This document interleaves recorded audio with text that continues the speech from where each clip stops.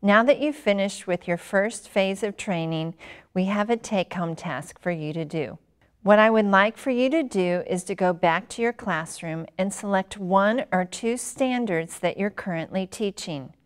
Using the standards of your choice, create an express test to formatively assess your students. We recommend that you create no more than 5 to 10 assessment items for your first express test.